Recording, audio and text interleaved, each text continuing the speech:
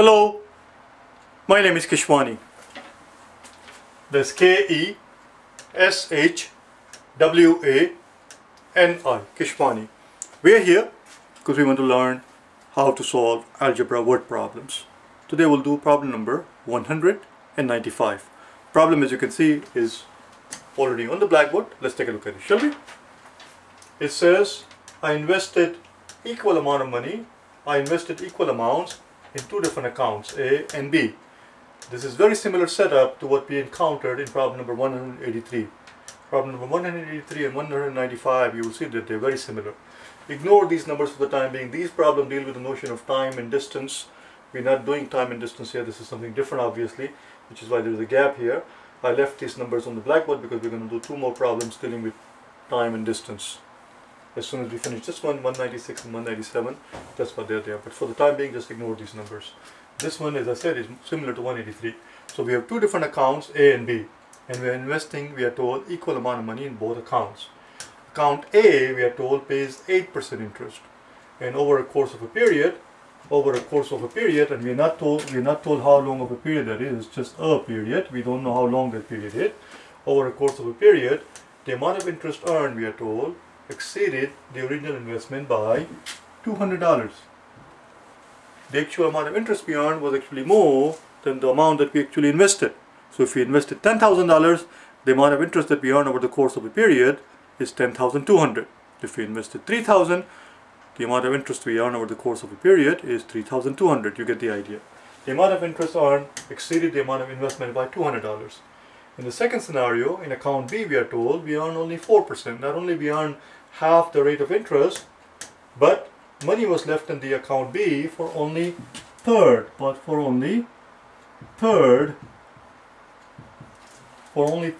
the amount of time. So if you left the money in this account for 6 years, money was left in account B for only 2 years. If you left the amount of money in account A for 15 years, in account B, you left it for only 5 years. You get the idea. So it pays half the interest, and we left the amount of money in this account for only third of the time period. As a result, here the interest earned was actually $800 less than the amount invested. So if it turns out that we invested $3,000, then the amount of interest that we earned here would have been $2,200, $800 less than the amount of money invested. If we put say $5,000, then we earn only $4,200. The question is very simple. How much did I invest? It's a long problem, as you can see. It occupies the whole blackboard. I'm going to give you a couple of seconds for you to be able to absorb it and have an unobstructed view of the problem, and then I'm going to erase it, okay? And we'll do it together. If you want to try it yourself first, go ahead and do it. Pause the video, solve the problem, and then compare your work against the work that you and I will do together. Particularly, if you have already watched 183, this should be very familiar.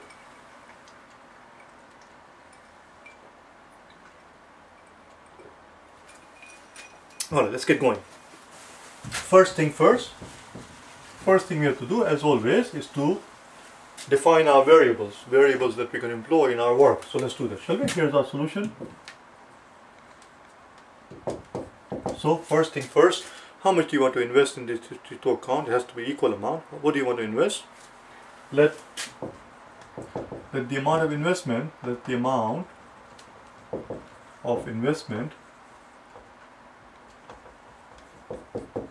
in each of these accounts, not the total investment, but in each of these accounts,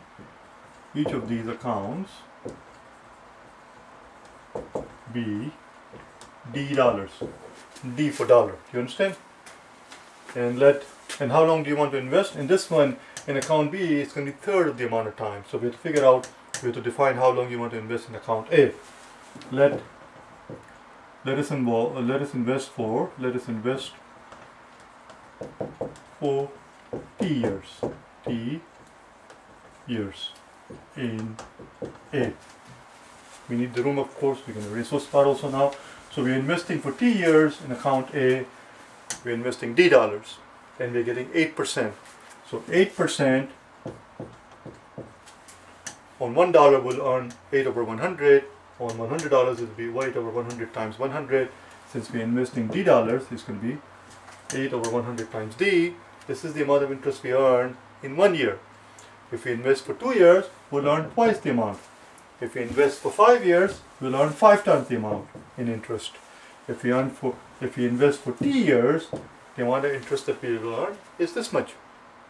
And this amount of interest that we earn, we are told, happens to be this amount, happens to be $200 more than the actual amount of investment.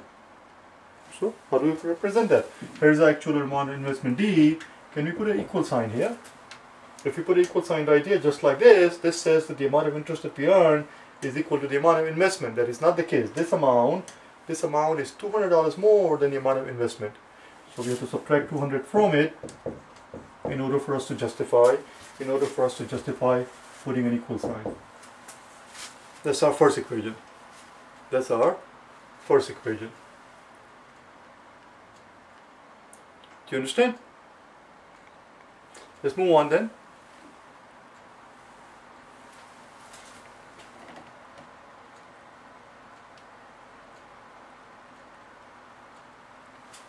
Let's move on. Let's work on the second investment. Should we continue down here or should we do up here?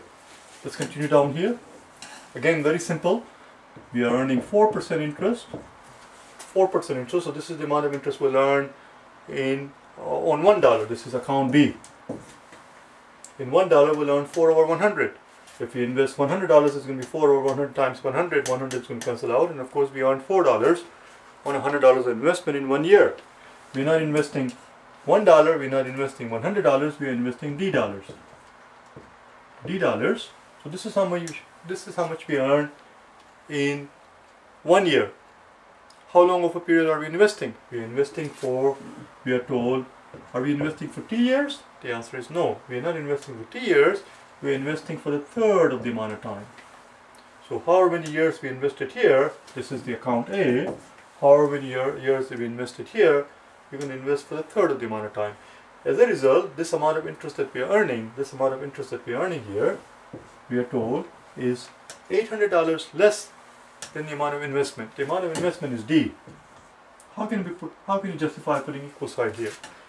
The amount of interest that we earn here is not equal to the amount of investment.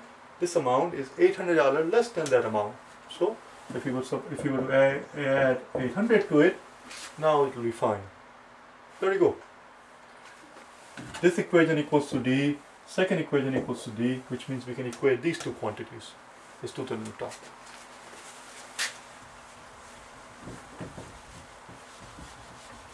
So that means 8 times 100 times D times T minus 200 must equal 4 over 100 times D times T over 100, T over 3 plus 800. We're done with this thing, we're going to get rid of it.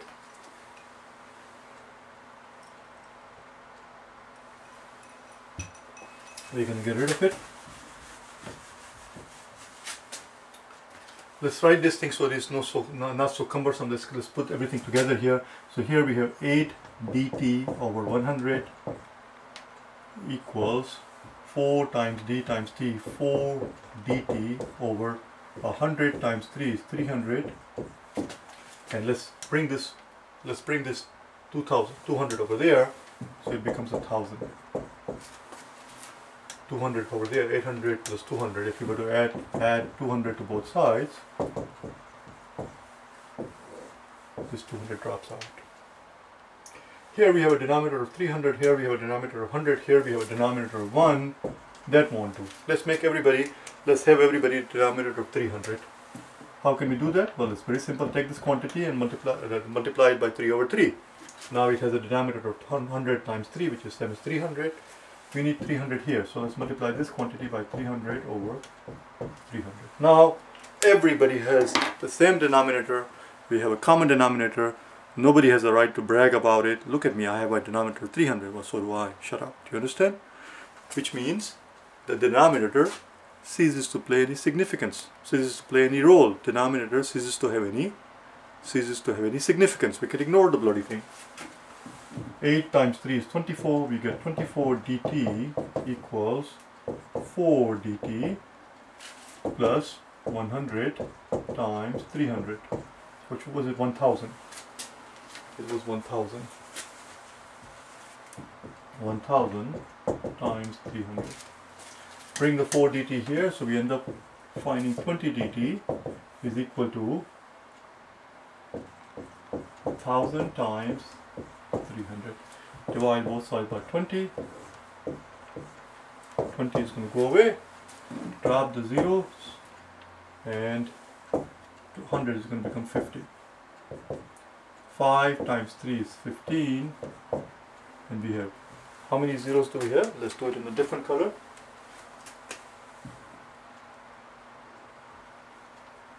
0, 0, 0, we have 3 zeros. 15,000. D times T is equal to 15,000. Now where is that going to take us? I do not know. I do not know. Well, let's put it back in the, let's go back to the original equation, shall we? Let's go back to the original equation, shall we? The original equation tells us, and by original equation I mean either equation 1 or 2, doesn't matter. Either equation 1 or 2. So I'm going to use the one that is actually simpler. Which equation was simpler?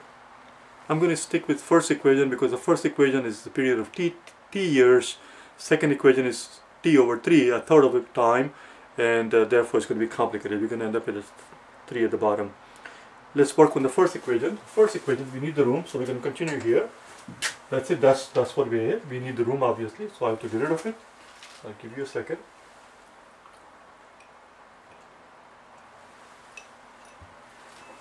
So this part is gone. Right here is the first equation actually.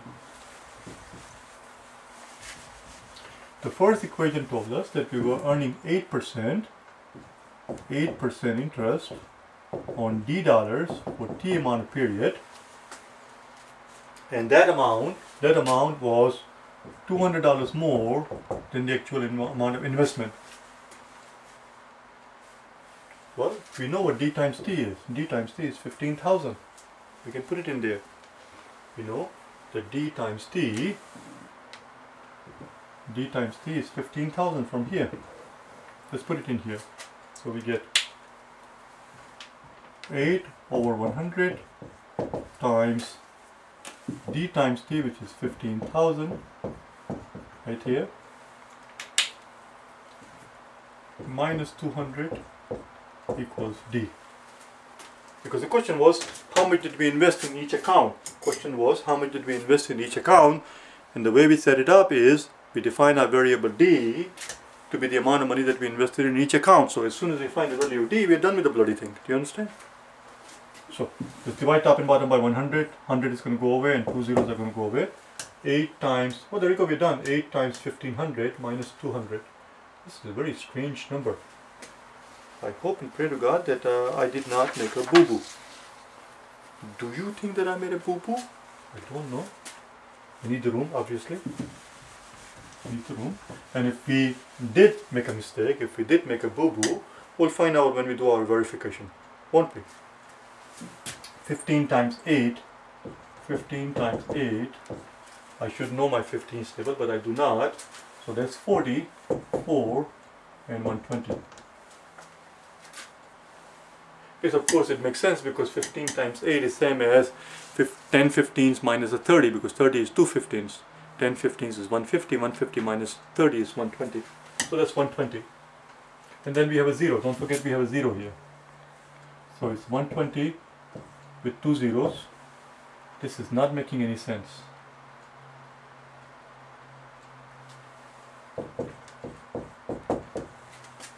Something has gone drastically wrong.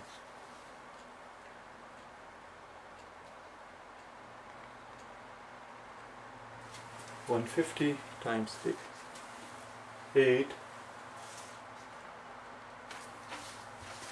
150 times 8 should be, oh, 150 times 8 should not be 12,000, it should be 1200. Is 120, and then we stick one more zero that is here, so it should be 1200. It should be 1200. That makes sense now because I know what the answer is. 1200 minus 2, probably because I made the problem. Do you understand? 1200 minus 2, 200 is 1000. So the amount of money that we invested, it turns out, is exactly $1,000 in each account. the amount of money that we invested is exactly $1,000. Let's do the verification. Let's do the verification.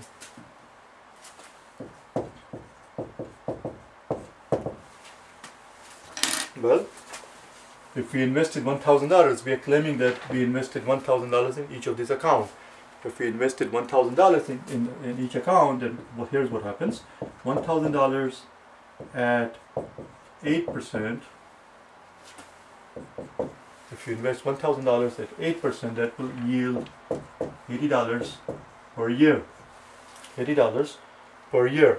And the problem tells us that we earned $1,200 in interest. Remember in account A, the amount of interest that we earned was actually $200 more than what we actually invested in the account. So we earned $1,200. The rate at which we are earning the interest is $80. $80 per year. How long does it take to earn $1,200? Let's find out, shall we? $1,200 total amount that we have earned divided by the amount of money that we earn in 1 year, which is $80. This is the dollar amount in per year, and this is the dollar amount. So dollars are going to cancel out, and year is going to end up on the top.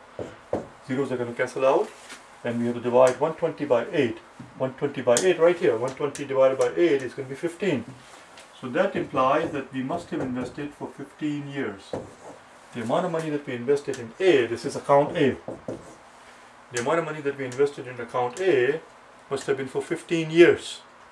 If our answer is correct, if this is $1,000 correct, then we do the account number B, everything should fit together. Now remember, in account B, what we were told is that we earned $800 less in interest than the amount of investment. So let's see what happens. So here's our account B. So if we invested for 15 years in account A, if we invested 15 years in account A, in account B, we invested T over 3, 1/3 of the amount of time, or 5 years at 4%. And what we're claiming is that we have invested $1,000. $1,000 yields $40 per year. $1,000 earns $40 per year at 4%. We're not investing for 1 year, we're investing for 5 years, 1/3 of the amount of time. T over 3 is 5 years, which means that this implies that we should earn 40 times 5, or $200 in interest. We should earn $200 in interest in account B. I'm going to erase all of this thing with a demarcation.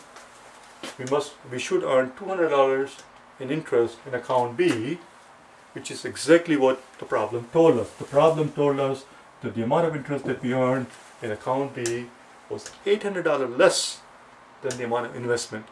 Our amount of investment must have been $1,000, because $800 less than $1,000 is $200, which is exactly, it turns out, that we are earning, because we are earning only 4% on $1,000. 4% on $1,000 is $40 per year for 1/3 of the amount of period, which is 5 years. $40 in 1 year, therefore 40 times 5, or $200 in 5 years, which happens to be $800 less than the amount of investment we made. Amen. That's a lot of talking. Bye now.